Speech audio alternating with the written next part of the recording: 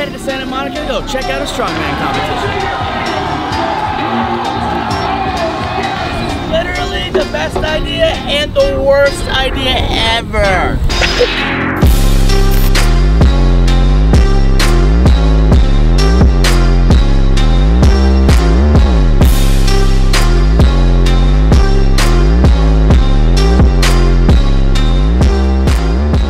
Recently, I've been having a lot of interactions with a lot of new people, and I've come to realize that there's a lot of misinformation out there. There's a lot of things people just don't know about wheelchair users.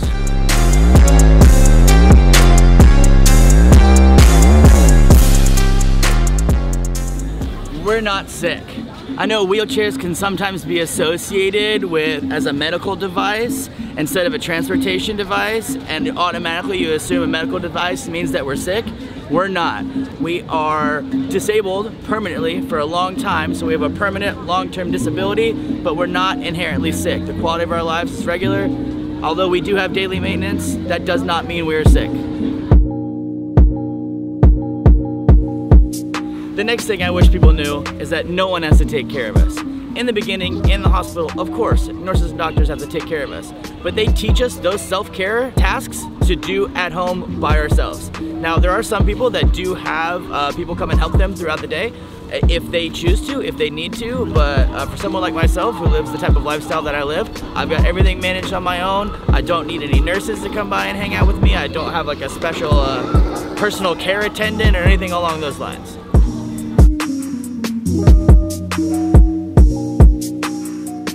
Next thing I wish people knew about wheelchair users is that we can live alone.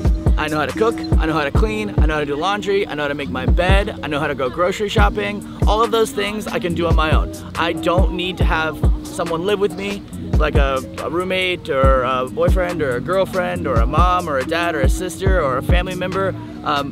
That's nothing wrong if you do have to do that, but living alone and living independently is absolutely something that can happen if you're a wheelchair user, and most of us do.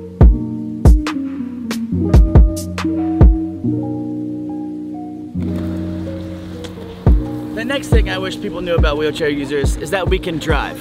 There seems to be this misconception that we have to have someone pick us up and take us places, that we have to take the bus, or we have to take a special mobility train. Those things are nice. You can use those if you choose to, but we can drive. We just use hand controls instead of your typical feet. Now, I thought this was something that was pretty obvious. Even when I got hurt, I'm like, oh, of course wheelchair users drive. Like, how do they get around? Like, how do they go to the grocery store? How do they go to their doctor's appointments? How do they make it to physical therapy? But I've been getting a lot of questions recently about if I can drive. Yes, we can drive.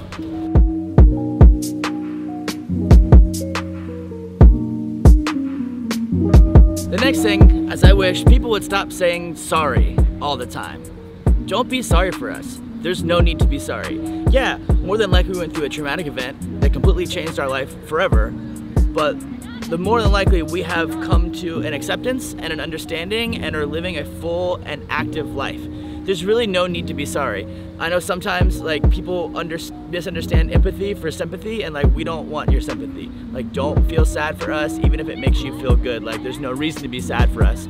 If you want to empathize with us if we're going through a difficult time or a difficult struggle, but like random strangers on the street all the time. Sorry, sorry, sorry, oh, sorry. No, that's demeaning. Stop it. Stop it. Get some help.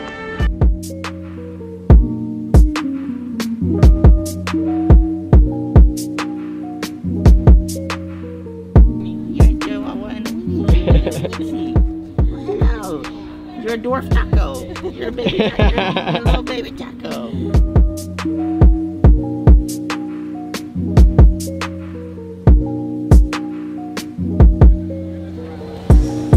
Okay, we just made it to Santa Monica Pier. Gonna check out this strongman competition. More on the educational stuff after.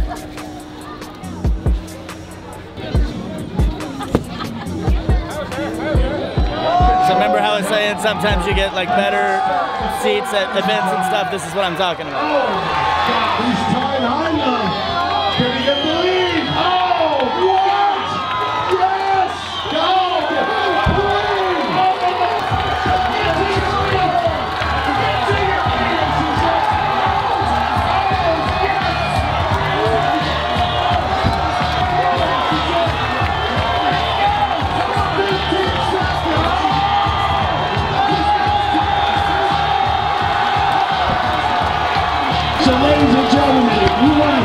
story, I invite you to listen to why today is so special to this man, Derek. January 19th, 2010, I was on a dismounted patrol as a platoon leader with my men in Groveland Fort running 82nd Airborne, and we got an ambush on the way. We were actually on a dismounted patrol to open a school for Afghan children when we got hit by a complex ambush. I got hit by a rocket, and we started taking small arms fire. Long story short, almost 60 surgeries later, loss of the left leg, most of the right leg, use of 2 fingers on the left hand, elbow on the left arm, and part of my right finger. It's easy to get caught up in the nonsense and feeling sorry and making excuses about yourself and looking around and taking things that we have for granted.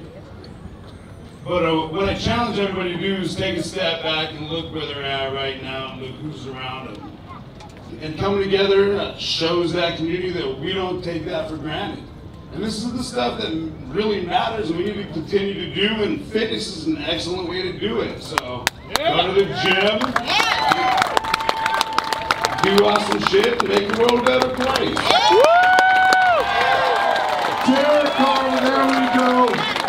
And I think after hearing that, we all feel like today we are lucky to be alive, and we're lucky to have heroes like him and heroes like our firefighters here today. That was really awesome. We ended up getting here a little bit late, but the good news is we still were able to get up to the front. That Cripple Kid VIP I told you guys about. Anyway, man, that was a really compelling, empowering speech that he was saying. You know, like, you never know what you have till it's gone. We take things for granted. And, you know, sometimes the best place to get out your angers and your frustrations is hitting the gym. And that's something I talk about a lot.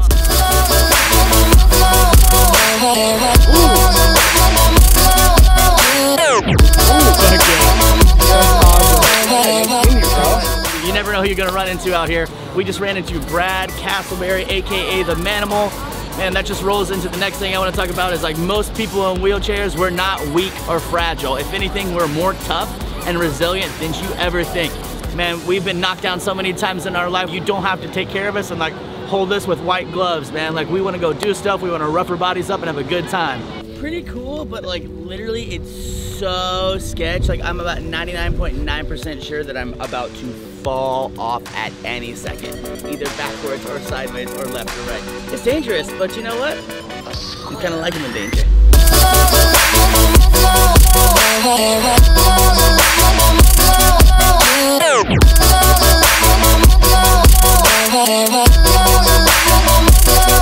Garbage.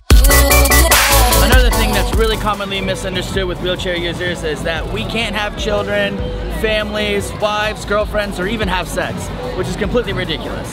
There are ways that we can parent, there are ways that we can be a partner, and there's ways that we can share intimate moments together that are just different than the way you guys do it. If anything, we've got a more diverse platter to choose from because we just don't have your typical options. We have to be real creative and think about what we're doing.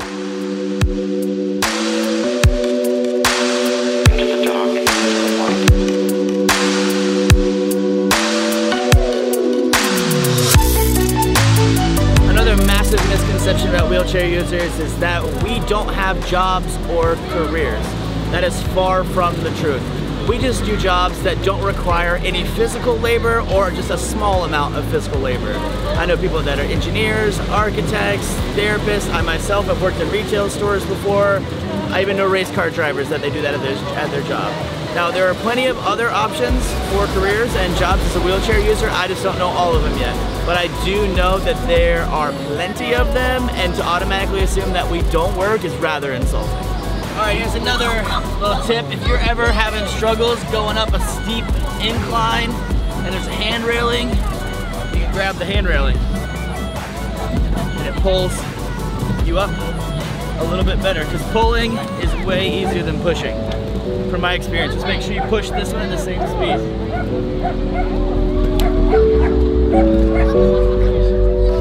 Another common misconception about wheelchair users is that all of us are fully and completely paralyzed. Some of us can stand and even walk a little bit with assistance. Even me, for example. There are two kinds of spinal cord injuries: complete which means the spinal cord was completely severed, and incomplete, which means the spinal cord itself was damaged. If you're incomplete, you have a high chance of being able to stand and walk with assistance on your own. However, there are some complete injuries that, for some madness, miracle of nature and science, they do have the ability to stand and walk with some assistance.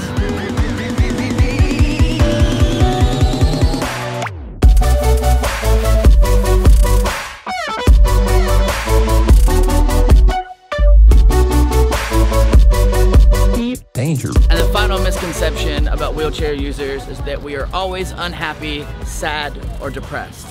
The truth is, we can become unhappy, sad, and depressed, but over time we come to accept our injury and accept ourselves for who we are and begin to love ourselves. Before I got hurt, my sister used to tell me happiness is a choice, and I used to get frustrated and angry and upset when she said that, because I would think to myself, that's not a choice. I can't make myself be happy. Until I was in a situation when I got hurt and put in the wheelchair where there was nothing but unhappiness and sadness and frustration around me. I still have every reason to whine and bitch and complain and cry and moan and be sad and depressed, but I choose to do things that make me happy.